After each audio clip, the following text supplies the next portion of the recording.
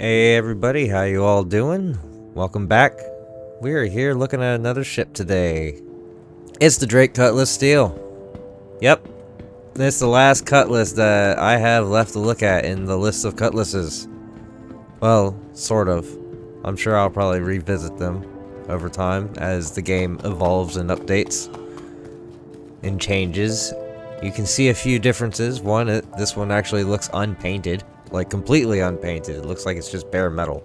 I think they did that because of the name, being all cute with it. That's kind of how they do the cutlasses. The red, the blue, the black, the steel. They're all painted those ways accordingly, starting out. Of course, you can repaint these. But the thing about the steel is this thing houses a bunch of people. Now, as we can see, it has the general shape of a Cutlass Black. Except the side doors are slightly different from the black in that they have the gunners. Yes, this thing has a bunch of seats for gunners. And on top of all the normal weapons that the black would have. Not the exact weapons, but like the same mounts. Number and size mounts, I think. If I can remember correctly. We might look at that in Miracle. Anyhow, here's the other side. It's the other door, and they do have the little window there.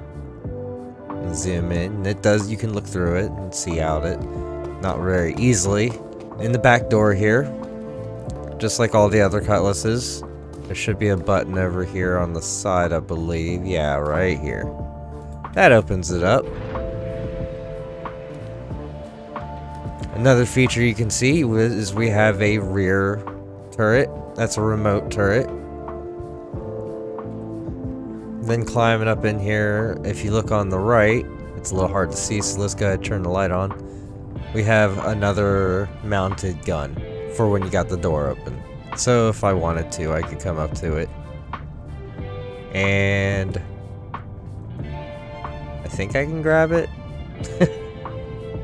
Can't remember what it is I have to do to grab that. Maybe the ship has to be running. Close the door. Alright, we'll go ahead and get up here and start the ship up. It's got the usual front two seats, as well as it has this seat for the gunner. Your co-pilot will have access to the remote turret, I believe, in the back. Here, let's go ahead and double check that. Ah! I am in the co-pilot seat, right? Ah, yes, enter remote turret. So yeah, we have access to the remote turret here.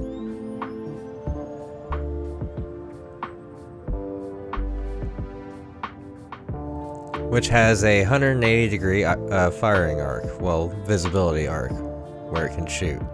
Alright, we'll go ahead and power that back down. And hop on out. And let's go ahead and get the ship powered up. So we can get the lights on. Because it's kind of annoying to look at, oh my god, to look through a ship with the lights all off.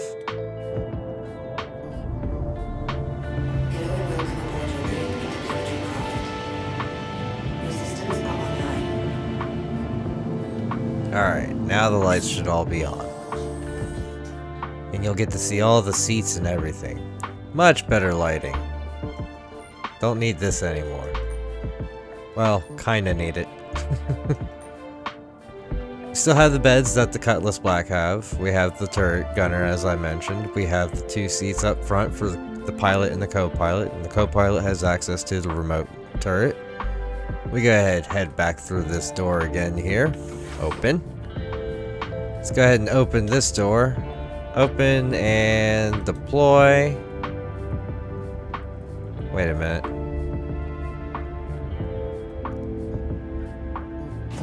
That's not what I wanted. Open that back up. Oh, game, you are working as intended today. Deploy. Any minute now. You know, whenever you want to. Without me falling out of the ship. What the? Why were we way in the air? Let me get back in here again. Can I open? Open. There. Let's get the other door open. Screw it. Let's open everything. Open. Deploy. Nothing happens. Wonderful. Let's go ahead and deploy this one, even though it's not going to do anything. There we go. Love how they're all not deploying. But anyhow, you can see all the seats in here, and it's kind of good to have the doors open anyway so we can see in. It can house 1, 2, 3, 4, 5, 6. So that's 12. 1, 2, 3, 4, 5, 6. 18. 18 waiting and ready, dropping people to drop right on into a hot zone with all their guns ready to go blazing. Yeah, that was a lot of words. And unfortunately, I was never really a big fan of this ship. Mainly because I'm not really a fan of drop ships. It's just, I don't really have much use for them myself. But I'm going to try to get some friends together and at least try to fill some of these seats. I don't think I can get all of these seats full. Anyhow, before we get into all that, let's go ahead and check out the Urkel. After your Urkel, we'll go ahead, take it for a little spin, take a look at it while it's in flight, and then we'll take it for, hopefully, for a raid on Horizon. Anyhow, here's that Urkel. Alright, here we are. We got the Cutlass Steel. Taking a look at its little spreadsheet here. It's starting loadout. For the weapons, on all the hard points are size 3. Starting out, you got them all populated with size 3 Veripucks, which means that they have size 2 weapons on them. Got 2 Scorpion GT215s with ballistic Gatlings, and 2 Badgers laser repeaters. Those won't run out of ammo, by the way. The first 2 will. My suggestion, switch them. Unless you're playing PvP, then you kind of want to use the DPS. Moving on. Man turret, we got a size 5 with size 3 Panthers attached to it. That's the man turret that's in the center of the ship that your third member should be sitting in. Because your co-pilot shouldn't be leaving his seat to go do that, because he has his own turret in the rear. It's a remote turret with 2 Badgers attached to it. So you got more Badgers, 6 Badgers total. Badger, Badger, Badger. On the missile racks, we have 8 Arrestor 3 cross-section missiles. And we have 8 Tempest 2 cross-section missiles. Comes with one of my personal favorite quantum drives, the Crossfield, size 2, military grade C. Goes pretty darn fast. In its class, it's only second really to the XL1, which the XL1 is faster but slightly less efficient on gas, so make your barely trade-off between those two. Honestly, it is really barely a trade-off. Your shield is a size 2 full stop military grade C with 9,000 hit points. You can upgrade that to the military grade A for a little more hit points on there. I think it's like a JL or something. I can't remember what it's called. What is it called? FR76. I call it a JL, like it's a speaker. Power plant, size 2 turbo drive. Shouldn't need to worry about upgrading this thing. It's got plenty of power left over after what's being used in it. We're only using 3,592 power. It puts out 9,375, so we're fine. And, of course, those.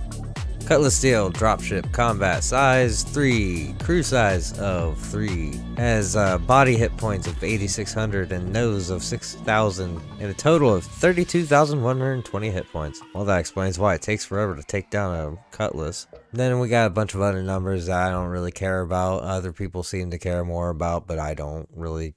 You can purchase this in-game in New Deal at Loreville for 1,355,300 AUEC. Alright, welcome back. Let's go ahead and take off. Close all the doors back up. Let's just make sure we're hitting the right button there. Oh yeah, that closed all the doors, I believe. Yeah, everything's all shut back up.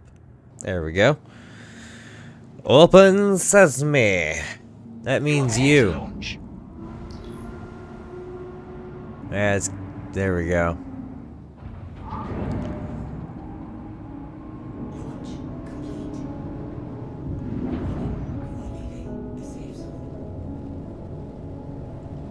I didn't realize that was a safe zone. This is Loreville. It's pretty oppressive as the place goes. Alright, so let's get the landing gear up. And we'll go ahead and switch cameras. Oh, I like how it pretty much started me in not in VTOL. I didn't do that. But we can still Does it do it automatically? I'm confused. Nope, that's bad.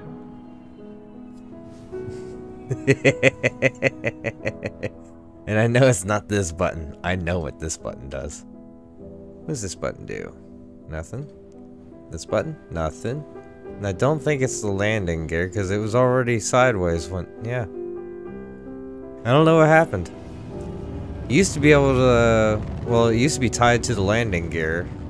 The side... Or the thrusters there. And anyhow, this is what it looks like flying.